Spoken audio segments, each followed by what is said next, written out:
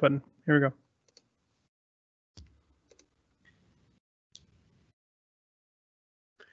Good morning, everybody, and welcome to a new episode of the Visual Studio Office Hours. My name is Matt Christensen, and I'm coming to you live here from my garage in Redmond. And today is very exciting because I'm a long-term web developer, and there is this new thing out there called Blazor for ASP.NET.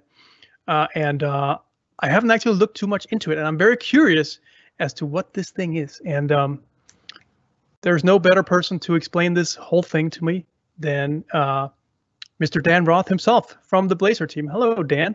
How are you doing? Hi, everyone. Thanks for having me on the show, Mads. It's great to be here. Yeah, I'm the program manager for Blazor at Microsoft on the ASP.NET team. All right.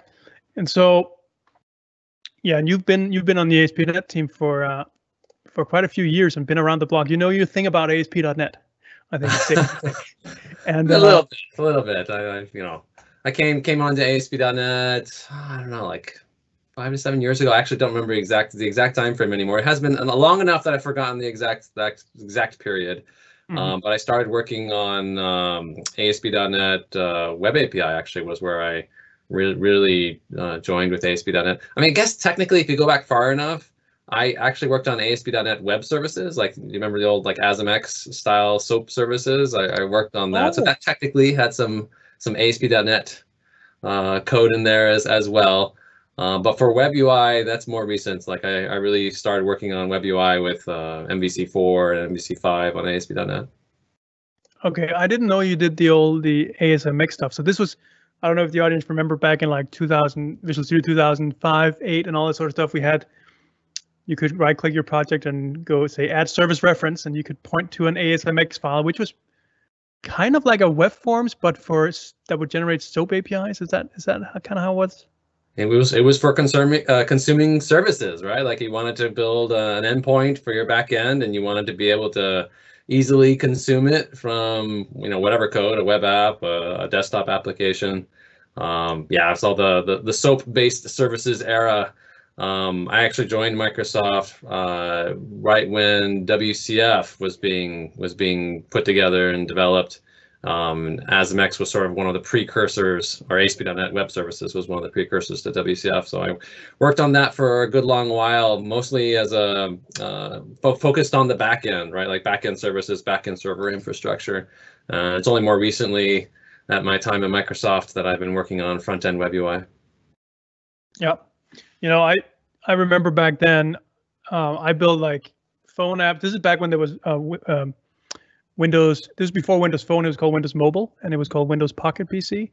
And the cool thing about that, as well as WinForms, this is before WPF, and of course ASP.NET, and they were all able to talk SOAP in a very, very easy way through like add service reference, point to an endpoint that had an ASMX file, which was a very simple an easy way to construct SOAP from, like, it really democratized the service-oriented architecture, I feel like, back then. And we never really got it back, right? I don't know what happened, but the world went into REST APIs and JSON. And in the process, we lost that, maybe things that people really hate about SOAP, which was the schemas and the weird authentication and security models and all this sort of stuff. But the ease of use and the ability for me to very easily create a SOA, service-oriented architecture, kind of died. And now it's very manual, and it's very like you have to learn a lot of things. It's not, the tooling doesn't kind of just help you along in a very natural way. I don't know. Am I being nostalgic, or did we lose something there, Dan? I mean, what happened, I think, with SOAP was that SOAP, as with the tooling involved, you could generate code from this description language, right? Like it wasn't actually the ASMX file you pointed Visual Studio at. It was a web service description language file, a WSDL file, right? That was a big chunk of XML that described all the endpoints on that service that was generated by the ASP.NET Web Service, or WCF service. And then Visual Studio could generate a whole bunch of code based off of that description language that you could then use to send the actual SOAP messages, and all the protocol details you didn't have to really worry about. You just called C# code and mostly that just worked. With the move to web APIs, I think the desire there was to simplify really the amount of machinery between you and actually sending that message. I think there was a big reaction of why not just use HTTP as you know, Tim Berners-Lee intended. It's, you know, supposed to be an application level protocol. Why do I need all this additional abstraction on top of that? I'm just going to send an HTTP request with some data in there, and that's probably good enough. And for a lot of scenarios, that does actually simplify things a lot, because SOAP required a fairly thick tool chain to make it productive. If you had Visual Studio, then it was great. If you were in a platform that didn't really have like a SOAP stack, then it was like terrible. It was just like on iPhones for a long time. The only way to send a SOAP message was to like string concatenate a bunch of XML together, and you know, that was just like terrible. Whereas sending an HTTP request was pretty straightforward. So there was some simplicity that came with the web API movement, and a lot of the code generation type features have been coming back. Actually, in ASP.NET Core, we did a bunch of work, I think in .NET Core 3.0 or .NET Core 3.1, where you can take an API and generate a similar description document from it. It's not a WSDL file; it's a you know, open API specification, which describes the API, and then Visual Studio does have tooling where you can then generate code from that description document in order to call that API in a strongly typed way. So some of these features have made their way back. But personally, honestly, I love just taking like HTTP client and maybe using some of the, like there's some new JSON extension methods that the .NET team put out using system text JSON and HTTP client together in a strongly typed way. You just take an object, put it into an HTTP request, get an object back. It's all handling the JSON serialization for you. That's honestly how I like to do things now. But if you want that sort of code generated client, there is that available as well. Okay, so that's good news. I was not aware of that. That makes me a little bit excited, because it was the ease of use and the get going quickly and robustly. That was at the same time, it felt like that was a good selling point for me when I think about back then. You know, WCF services was the same thing, because it still produced a WSDL document if you use SOAP and not. I think it also had remoting capabilities and other protocols or whatever. But I don't remember. I just remember the SOAP part, which I'm not a fan of SOAP, but I was a fan of the experience. Anyway, this is a segue into Blazor. That's all about Blazor, right? We just talked all about. Yeah. Yeah. This. Folks out there, this is about Blazor, so don't worry. And for those of you that are live on the broadcast right now, there's a Q&A panel on your right-hand side. So go check that out. Ask some comments as we go along, and we will answer them. All right. So, Dan, so Blazor. So ASP.NET has come a long way. Of course, it started with ASP and then became ASP.NET around the year 2000 and 2001. And that was web forms. And then we had MVC come in around the year 2009, 2010, I think. Phil Hack started that project. Mm-hmm. And that became Web API. That became, then .NET Core came along. And, part of all of this was the birth of the client-side frameworks as well, like Angular, of course, were the big ones. Knockout, there were the data binding frameworks, and then there were the full application frameworks. React now is probably king. Vue.js is another one. So when you set out and said, okay, let's look at in that world where we had already strong server-side ASP.NET components in MVC and Razor Pages and so on, and we already had the client-side components that were really strong, such as React and Angular. How did Blazor fit into that story at the time? Yeah, so that's exactly right. Like that's the history of web development with .NET, is that we've always had a really strong story for building web applications that are server rendered. Right, like you write some .NET code, you stick it on your server, a request comes in, and that .NET code runs and does some fancy stuff to generate a dynamic HTML response, or maybe some JSON in the response, like Web API would do, and that then gets rendered by the browser. If you wanted to do anything client side, anything that actually ran on the user's machine, like in the browser, on the user's device, well, that meant you had to write JavaScript, because that's the only thing that historically browsers have been able to execute, is just JavaScript. So you had to use a JavaScript-based framework to do any client-side based logic. And JavaScript is great, has a fantastic ecosystem. It's come a long way since its very humble beginnings. But I think having to bridge those two ecosystems, like having to bridge JavaScript, the JavaScript world and the .NET world, it comes with a cost. Like they're two different runtimes, two different frameworks, two different languages.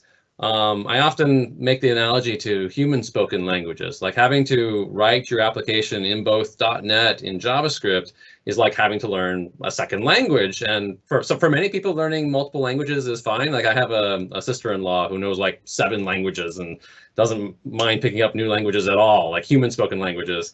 But for a lot of people, learning a new language is a pretty big investment. Like I can say, hello and where's the bathroom in Portuguese, but that's about it. I'm certainly not fluent. If I had my choice, I normally would speak in English. And if I'm writing code, I normally would prefer to write .NET code, because that's where my skills are. That's where I'm fluent. That's what I'm most familiar with. And fortunately, the web community agreed, and the browsers, all the browser vendors got together and said, hey, let's standardize a bytecode for the web, a low-level bytecode format for the web that's called WebAssembly. And so now browsers don't just speak JavaScript, they also speak this low-level bytecode format that runs in, it's now implemented in all the browsers. It's WebAssembly supported, all the desktop browsers, all the mobile browsers. And the idea there is, as long as you can compile your code to WebAssembly or run it on WebAssembly, you can now write your code in any language that you want and have it run in any browser, on any device, at near native speeds. And so that's what really then opened the door to have not just JavaScript, but other development platforms running in browsers. And Blazor was a project that we kicked off to enable full stack web development with .NET, where you can use your whatever skills or your language that you're fluent with, your .NET tool belt, be able to use it not only on the backend server, but also be able to use it client side in the browser. Okay, so that's very fascinating. Does that mean that I can share code between them? So like if I have some object models or whatever in C# that I'm going to use on the server, can I use them on the client as well? It used to be like with JavaScript, you had to like duplicate your object model in JavaScript as you pass things and forth. So is that a benefit here? Absolutely, yeah. That's one of the big benefits, is that you can share code. In fact, when you create a Blazor WebAssembly based application, we set you up this way. We give you a server project, which is just an ASP.NET Core project, standard ASP.NET Core application where you can have your web APIs and any server rendering logic that you want. We give you a client project, which is the actual Blazor WebAssembly app. That's the .NET code that's going to get downloaded to the browser and executed client side. And then we also give you a third project, a shared project, which is just like it's just a normal .NET standard class library, but it's referenced by both the client and server. And that's where you can put like object models or any shared validation logic that you want to have on both the client and the server. And that same DLL, like literally the same file, gets used on both sides of the wire, both client and server. Okay, that's amazing. That's like the holy grail of of a lot of these things. I know that in the Node.js world, the idea of, what do they call it, isomorphic development or ISO something, right, where you code the same in the client and on the server is a big deal. And I guess now we have that on the ASP.NET stack as well. Yeah, it's a huge savings. Like you no longer have to bridge these two worlds. You can just write in one language. You can reuse the code. You get full stack web development with .NET. That's what Blazor was really all about. So yeah, there's been quite a bit of excitement about that, because I think it is really enabling. Like I remember the first time that I sat down with the original Blazor prototype, which was implemented by a dev on our team named Steve Sanderson. It was actually just about 3 years ago today. It was in July of 2017. Steve was doing a talk at NDC Oslo, and it was just a talk about things that browsers can do at the time that you may not know about, new browser features. And one of the new browser features was WebAssembly. And Steve had this idea, for a demo. Wouldn't it be cool if I could get some .NET code running in the browser on WebAssembly? And he managed to find this little .NET IL interpreter called .NET Anywhere, DNA. It was on GitHub. It was written by I forget the guy's name at Google. I really should remember his name. But it was written years and years ago. It was all written in C. And at the time, the only thing you could really do with WebAssembly was take some C code or C++ code, run it through the Emscripten toolchain, and generate some WebAssembly from it so that you could then run it in a browser. And so Steve took this code and tweaked it a little bit and got it built as WebAssembly and managed to get Hello World running for the first time in a browser, all written in C#. But of course, this is Steve Sanderson, so he didn't just stop there. He was like, wow, that's interesting. Steve, if you don't know Steve, he's also the author of Knockout.js, fairly popular JavaScript front-end framework. So he's familiar with the JavaScript world, and he handles a lot of the integrations that we do with front-end JavaScript frameworks. And so he thought, well, maybe I could write a little web UI framework using this. And so he wrote a .NET component model and web UI framework on top of that runtime, which he named Blazor. Where did that name come from? Well, it's browser plus Razor, because Razor is the HTML and C# templating language that we use for ASP.NET web applications. And he used that same format for writing components. So browser plus Razor. Where's the L come from? He said it just sounded better. I think at one point he joked that it was because of blockchain, but we don't really know. Like he just stuck it in there. And he got that framework working. And then he also did Visual Studio tooling for it. He knew enough of the Razor editor to get into its innards and enable IntelliSense and completions for components and stuff. And he did this demo at NDC Oslo, just a demo, right? Where he showed, oh, here, I'm going to write some .NET code with a bunch of UI components and get it running completely in the browser on this WebAssembly thing. There, full stack web development with .NET. And it was just mind blown. And I remember sitting down with that prototype for the first time and feeling like, wow, I know some JavaScript, but it's not really my strength, and I've always kind of I kind of fumble around with it. I feel like I can now be productive writing client-side web UI, and it was great. And that was the beginning of the Blazor project. Wow, that's quite a cool beginning. I think your team has a few of those type of moments, right? I think wasn't SignalR kind of a similar story where, could we do it for fun, or I want to show something, and then SignalR came out of it and became a huge hit, right? That's a great question. I don't know. I mean, that's a Damian Edwards and David Fowler question. I don't know the exact conception story for SignalR, but probably, yeah. Well, there you have it, folks. So sometimes you just have to go with your instinct when you see something cool and make it happen, I guess. Yeah, and okay, honestly, when we started it, it wasn't. I mean, a lot of people were very impressed, but there was also a lot of skepticism because there were a lot of front-end frameworks very well established. Angular and React, I think, was either around there, but it was maybe a little earlier in its history. But still, these were very well-established front-end frameworks, and there were some questions like, can this really stand on its own in this world of such dominant JavaScript players? That's why we kicked off the project initially as an experimental project. If you followed along with Blazor early on, it was experimental. It wasn't even preview. It was pre-alpha. We weren't even sure if it was going to go anywhere, and we weren't ready to even commit that it would become a thing. But after shipping 9 some odd experimental releases of it, and the community really seemed to rally behind it and was getting pretty excited, we finally made that pivot to say, yeah, let's productize this thing. Let's take this WebAssembly.NET runtime and turn it into something that people can really use in production. And it just ships. So we shipped Blazor WebAssembly just in May of this year. It was almost a 3-year journey to finally get it out the door and make it ready for people to use.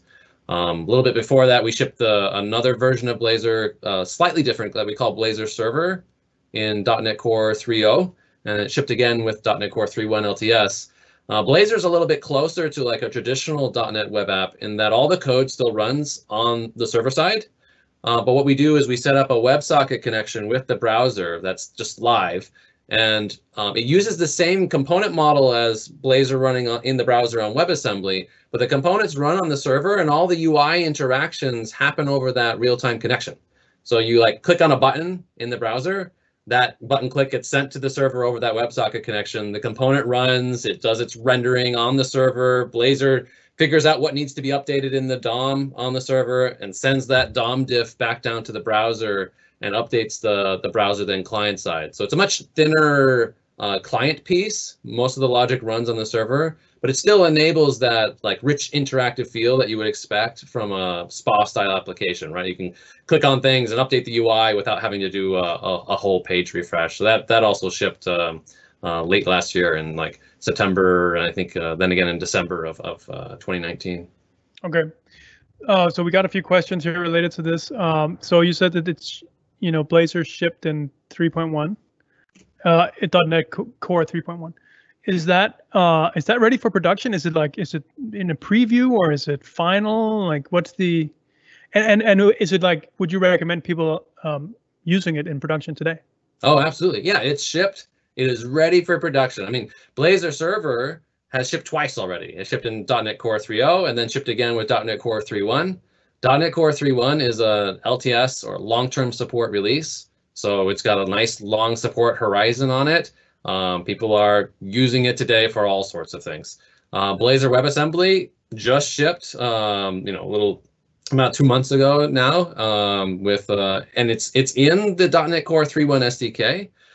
We haven't actually declared Blazor WebAssembly an LTS release yet. It was the first release of Blazor WebAssembly, so it is a supported release, but it's called a current release. All that means is that when we ship Blazor WebAssembly again with .NET 5, which we are working on right now, that will ship later this year, you'll be expected to upgrade. And that upgrade should be really seamless. Like we're expecting to have a very high compatibility bar from the Blazor WebAssembly .NET Core 3.1 based release and the .NET 5 release. But both are absolutely supported and are ready for production use right now. Awesome. We got another question here, which is about like what languages are supported. You mentioned C#. Are other .NET languages supported as well? Well, fundamentally, Blazor is just based on .NET and .NET IL. So if it compiles to .NET IL, you can use it in a Blazor app. There is one language constraint, which is Blazor is heavily based on Razor. And Razor in .NET Core is HTML and C#. If you've never seen a Razor file before, it looks like a mixture of HTML markup and then interweaved with C# code. And then at build time, what happens is that file gets turned into a normal C# class where all the markup rendering logic is captured in that class. And then when your Blazor component or your MVC view or your Razor Pages page renders, that C# class is just executed as a compiled .NET class at runtime. Because the Razor format itself is C# based, like there's no VB variant of Razor in .NET Core, and there's no F# variant of Razor in .NET Core either. That Razor file actually does need to live in a C# project. So the place where you use write your Razor code, that needs to be in a C# project. But anything else like your business logic, any other code that you want to reference or use from that application, you can put that in like a VB.NET project or an F# project, reference that from your Blazor app, and you're good to go. Okay, awesome. So any .NET language. So there's COBOL.NET. There's all. I think back in the day with .NET started, I think there were over 20 languages because you can add your own language to .NET, by the way, in case you're wondering. And so people did, which was kind of funny. There was lolcode. Lolcode. I don't know if you are familiar with that. That's no. What is that? It's a fantastic language that no one ever wrote anything interesting in, but it was just a joke. But yeah, go look it up if you haven't seen it. It's hilarious. I kind of wonder if that may come back, because I feel like in the Java world, like with the JVM, there's been this growth in JVM-based languages on top of that ecosystem, like Kotlin and Scala and these types of things. Like for a long time, it was basically just Java, and then those languages kind of came along. With .NET, it was almost kind of the inverse, right? Like we had a sort of explosion of .NET runtime-based languages, and then it kind of whittled down. And I wonder if at some point there may be more interest in doing language-based innovation on top of the .NET runtime. But we'll just see what people come up with. I think that's how F# came to be, right? There was a demand for like a functional language on top of the object-oriented that we had, C# and Visual Basic .NET, and I think that's how F# started. So I think the difference is that it had a company supporting it year after year. I think Scala and Kotlin, they also have organizations behind them to sustain them and maintain them over time. So maybe that's the trick. I don't know. Yeah, we'll have to see what the future holds. Okay, so I remember like back 3 years ago, and I was on the ASP.NET team. I think it was, or I just left the ASP.NET team at the time. And we talked about it, and you had this idea about bringing the WebAssembly, before it was even called, well, maybe it was called Blazor, but the idea of .NET WebAssembly. And I think at the time, you and I talked about it, you mentioned that, yeah, right now it's based on, was it mono runtime? That actually, so you had to include the entire mono runtime in the WebAssembly that you sent to the browser, that the browser has to download just to say hello world. So your very simple hello world web page, like a completely white blank web page that just says hello world in text, would actually include the entire mono runtime to be able to do that. And I forget the numbers, but it was something like, yeah, it's like 4 megabytes or 8 megabytes, I think it was, just to do that. And of course that was prototype and all that sort of stuff. But where are you now in that journey, as we, if the competition is like React, and React is like a smaller JavaScript library or whatever, like how does the Blazor WebAssembly stack up against those? Well, first of all, Blazor WebAssembly app is not 4 or 8 megabytes today. Just so you know, the published download size for like a default Blazor WebAssembly app, if you just create a new project, publish it, that app will weigh in about like 1.7, 1.8 megs transferred size for the application, and that includes everything. That includes the .NET runtime. That you are bringing a runtime along with your app. It includes all of the core framework library dependencies that you need for that application. It includes your app assembly with your own components and your app logic, as well as any other stuff that you decide to include in your web app. Like our templates include Bootstrap, so it includes the Bootstrap styles and any other dependencies that Bootstrap has in that app. So Blazor WebAssembly apps, they are still heavier than like really optimized and tree-shaken JavaScript-based applications. So you do pay an overhead for download size and startup time with this model. That is absolutely true. We are bringing a runtime with the app. The runtime that we're using is the mono.NET IL interpreter based runtime. That's how the code is executed, and it is brought in as a WebAssembly bundle. That's actually the only piece of WebAssembly in the application. Once you have the runtime, we boot it up, we start it up in the browser, and then it executes normal .NET assemblies directly in the browser. So it kind of weirds people out actually when they look at the network trace for a Blazor WebAssembly app, because they'll see like all these DLLs like come down with the app, and they're like, whoa, why are DLLs being downloaded by the browser? And some people actually even get worried about like security. Is like, is that safe? Is that okay? The WebAssembly code that's running those DLLs is actually running in the same security sandbox that JavaScript code runs in. So those DLLs can't do anything that you couldn't do with JavaScript. They can't like go randomly touch the file system. They can't open random network connections, none of that stuff. It's in the same browser security sandbox that you would get if you wrote an Angular app or a React app. But yeah, you are bringing that down with the application. Some people also get concerned about the fact that it's mono, and they ask us, well, why is it not .NET Core? With one of the big efforts that's actually happening right now on the .NET team is this unification of all of the different .NETs that we have either implemented or accumulated over the years. We had originally had .NET Framework, right? That's the .NET that shipped with Windows and powered many .NET apps for many, many long years. .NET Core was an effort to make a cross-platform version of .NET that could run server applications, and then more recently, they just added support for desktop apps like WinForms and WPF. Mono originated externally from Microsoft, as a cross-platform implementation of the .NET framework. It got the most traction in the mobile world, like through Xamarin. Xamarin used Mono to enable .NET scenarios on iOS and Android devices. Xamarin is now part of the Microsoft fold, so all the technologies is just now part of .NET. But there's obviously some reconciliation that needs to happen there. Like there's stuff that Mono has and that .NET Core has that kind of overlap, and we'd like to unify so that it's less engineering cost for us to not have to maintain two things, and it's better for customers because it means you get a more consistent experience, you get more features because we have more time to build those features. That's a big theme for the .NET 5 and .NET 6 wave. If you've read Scott Hunter's vision blog post on .NET 5, he talks about this one .NET vision. Like let's not have two different implementations of the core framework libraries. Let's get rid of the overlap and just have one .NET. And that is happening right now. Like in .NET 5, actually, we're still using the Mono-based IL interpreter, and it's kind of disingenuous actually to still keep calling it the Mono IL interpreter, in my opinion, because it's really now the .NET IL interpreter for all of .NET. It's not like we have multiple of those, so that will continue to live on. If you want to do IL interpretation, that's the code base that we intend to use.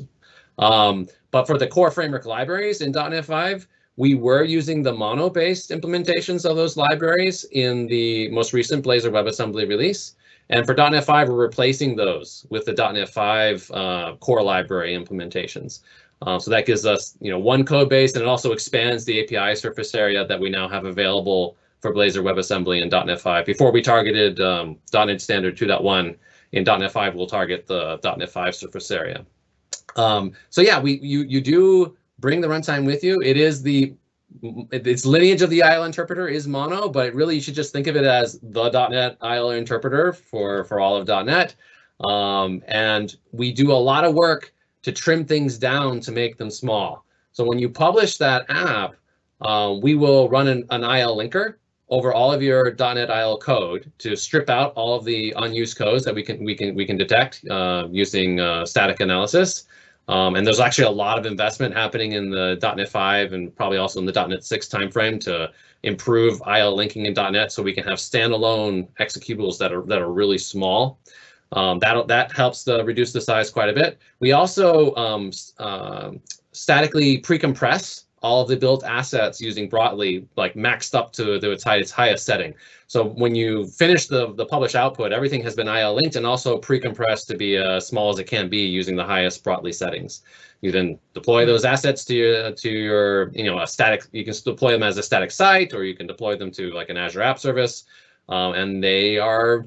It's a little bigger than you could get with JavaScript, but it's still for many applications quite reasonable. All right, so a few questions there. So, so do you depend on Broadly? Like, what if the browser does not support that zipping algorithm? Will you fall back to gzip, or like, what is the lowest? What is the browser support here? Does it work in Internet Explorer? Does it work in the pre-Chromium versions of Edge, for instance? Yeah, that's a great question. So for Blazor WebAssembly, obviously you need support for WebAssembly. So you're going to need a modern browser that has WebAssembly support. All the existing modern browsers support WebAssembly, so that's generally not an issue. It happens to be that also the same browsers that support WebAssembly, they all support Broadly. So if you have one, then you automatically get the other. IE does not support WebAssembly, and it will never support WebAssembly. So no, you can't run a Blazor WebAssembly app in IE. IE does support WebSockets though, so you can build a Blazor server application and have that work with IE. That works just fine. I think there's some polyfills that you do have to add still for IE to get that to work, but it is a supported scenario. So you're looking at basically Chrome, Edge, Firefox, Safari on desktop, mobile browsers. If you have a reasonably current version of all those browsers, then you should be good to go with Blazor. If you need IE 11 support, then Blazor Server is what we would recommend that you then use for that scenario. Okay, so here's a question for you. Shady asks, do you think browsers will include the framework to run Blazor in the browser, so the megabytes to download will be very small? That would be But, nice. Yes. So we should ask them to do that. It'd be great to have some way to pre-cache these assets with the browser. I don't know honestly of a path currently that would allow us to do that, so that before your app even runs, those assets are already there. But those assets do get downloaded to the browser using the normal HTTP mechanism. So once they're downloaded, they are cached. In fact, we handle a lot of that for you. Like we will. Once we've downloaded the runtime and the framework assemblies, we put them into the app cache for that application, and we set up like a manifest with hashes of all the assets so that we can very efficiently detect if anything in the app has changed, if we need to invalidate the cache and grab a new version of the app. So the second time you load the application, you don't see any of the traffic for the runtime or the DLLs because they're already downloaded and installed. Well, not installed, but cached in the browser. So browser-based caching mechanisms, that all works perfectly fine. You can put those assets on a CDN as well. That also works. So you can get CDN-based optimizations for your application as well. Would it make sense? And so the runtime itself, you download, that's a separate download, so that will be cached, between you make updates to your app code. If it is on the same runtime, you might already have it cached in the browser. Do I understand that right? No, typically the runtime and the framework libraries are still downloaded per app. So it's not like you download it once and then every app gets them. I think there used to be capabilities in the browser where you could point at a common resource, download it and cache it, and then if someone else pointed at the same resource, like the same CDN, for example, the browser would reuse that asset. I think browsers have generally moved away from that model due to security concerns.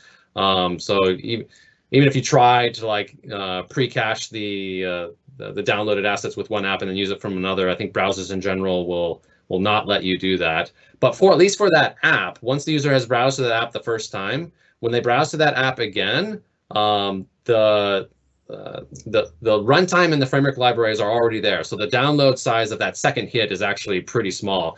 You actually can see this when you create your first Blazor WebAssembly app. If you create the app, you build it, you run it, the caching happens on that first hit. So you hit the HTML page for the app.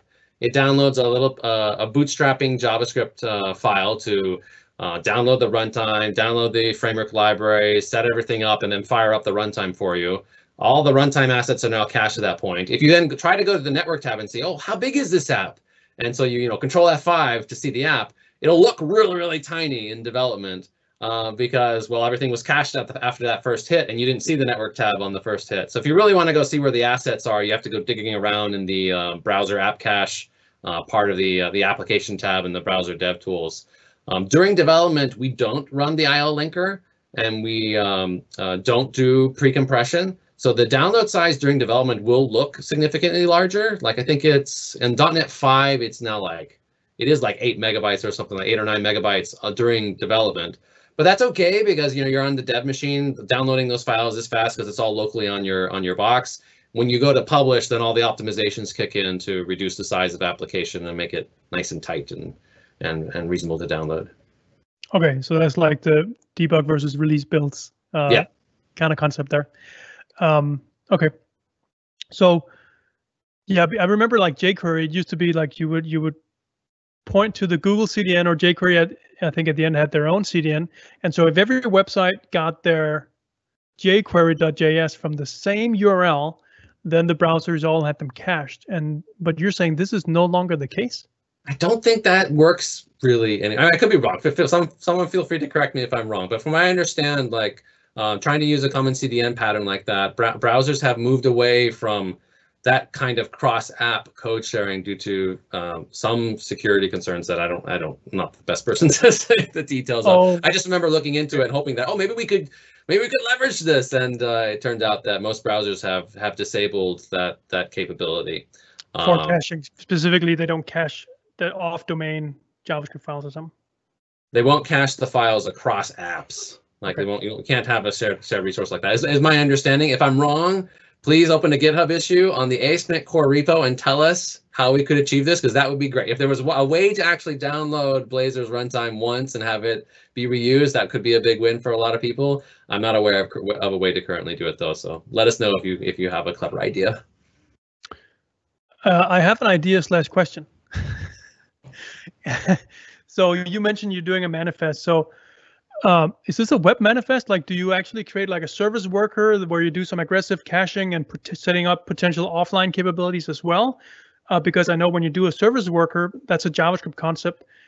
There are a bunch of caching, like it gives you the opportunity to be way more aggressive when it comes to caching and way more granular, and you can really control things instead of kind of leaving it to the browsers. And then I also wonder if maybe that could be a mechanism to have that shared component living on the ASP.NET CDN as a service worker up there that will then you kind of install a service worker to the browser. It's kind of weird, but if that then gets installed to the browser, then others can use it, or there's something there. I don't know.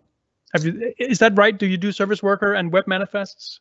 So we do have the we do set an app up with a service worker and a web manifest when you set the option that you'd like to create a progressive web app. So you can create progressive web apps with Blazor, and that enables scenarios like offline support, installability.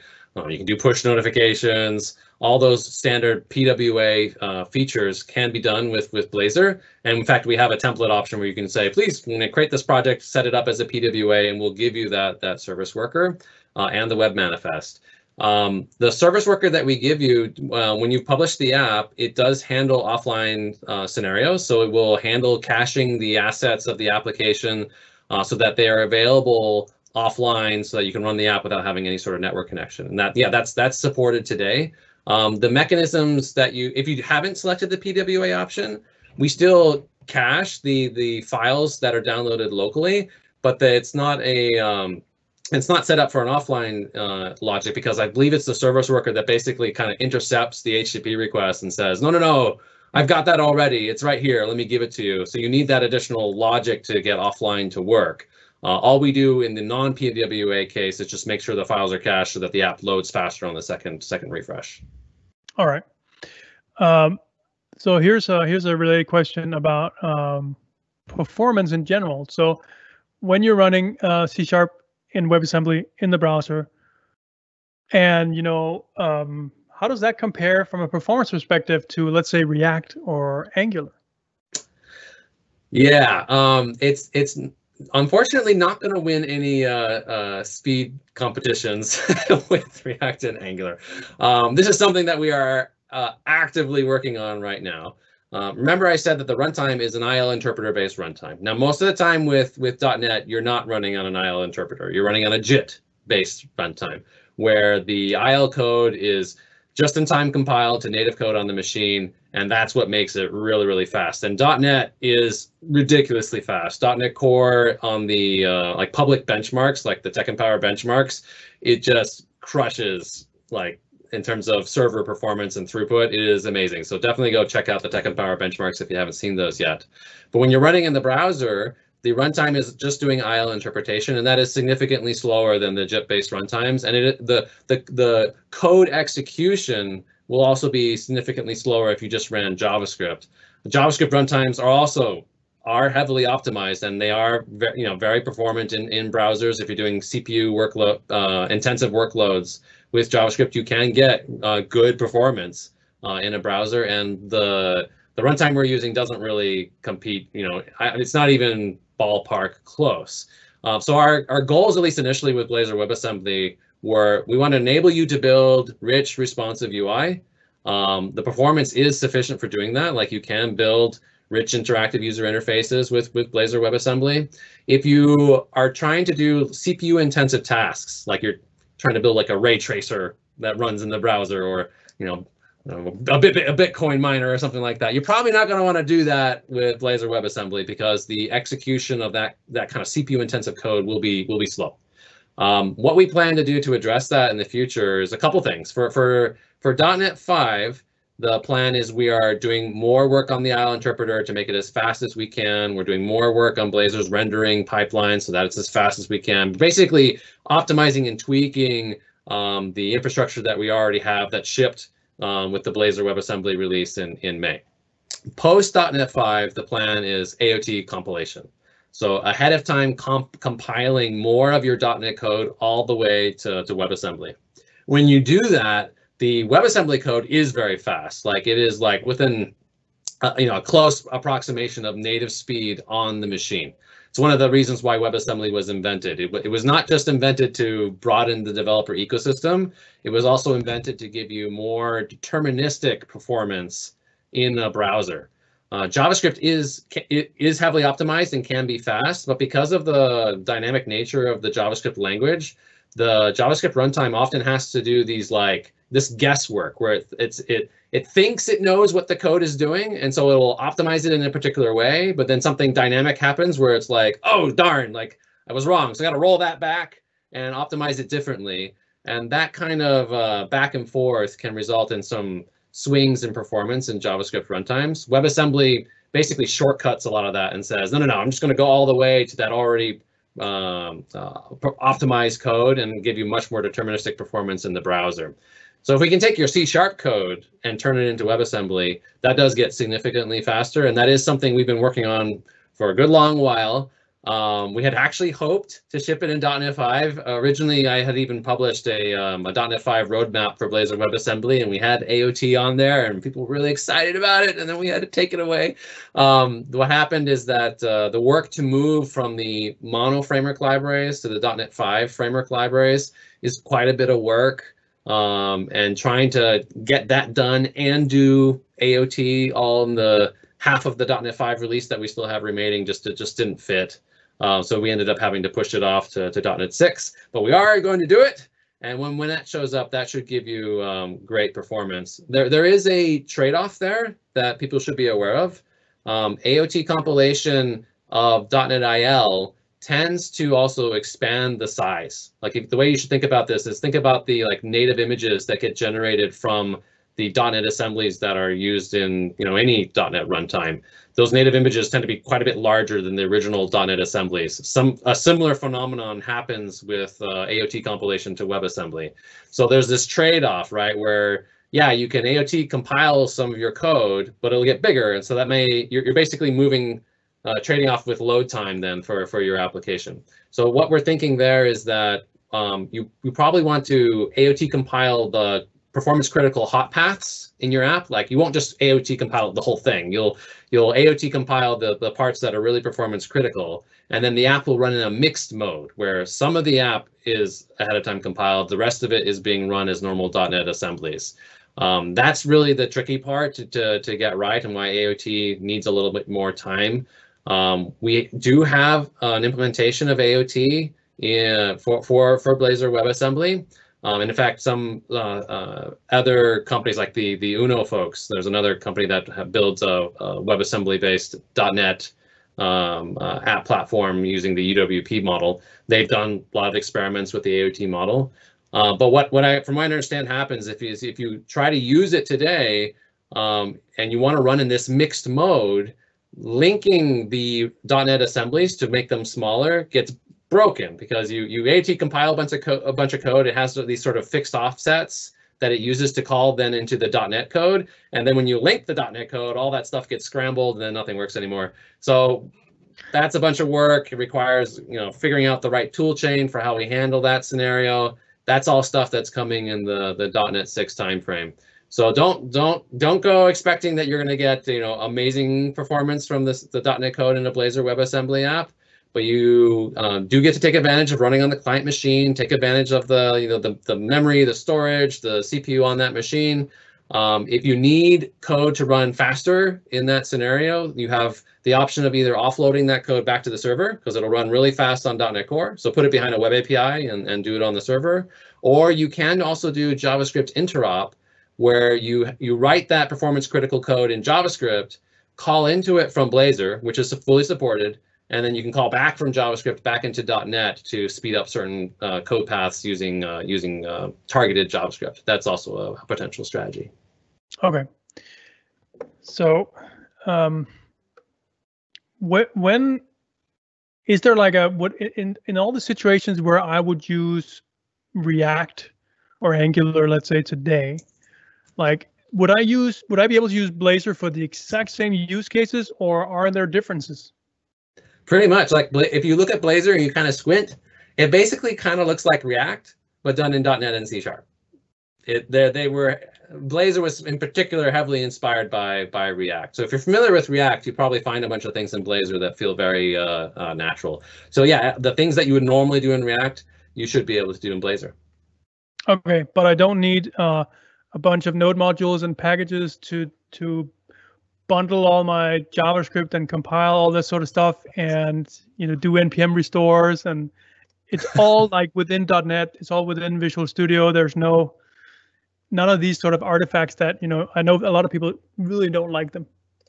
That's right. Yep. .NET New Blazor, or you can file new project of Blazor WebAssembly app in Visual Studio, Control F5, or even F5. We actually support full debugging of your Blazor WebAssembly code from VS, which requires some very interesting gymnastics if you think about that one, because you're trying to remember the code's running not like locally on the machine. It's running in a browser, in a like on WebAssembly, on a JavaScript runtime effectively.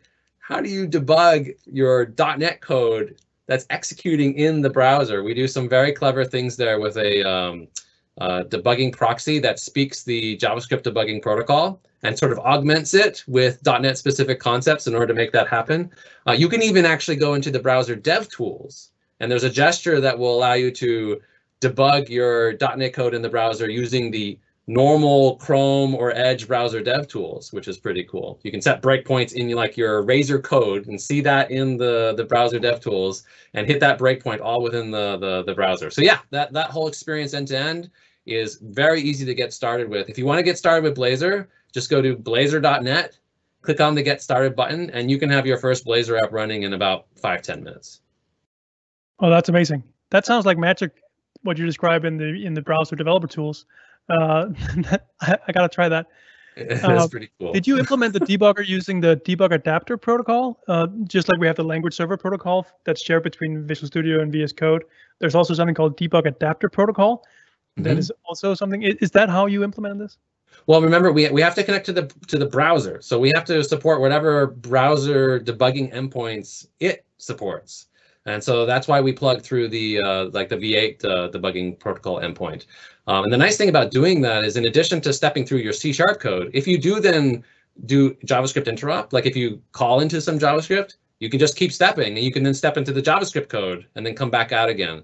The way you can think about it, if you're familiar with the JavaScript script debugging features in Visual Studio, like where you attach to JavaScript code from VS, it's very similar infrastructure that we're using for Blazor, and it will work both for your .NET code and for your JavaScript code. Wow. Okay.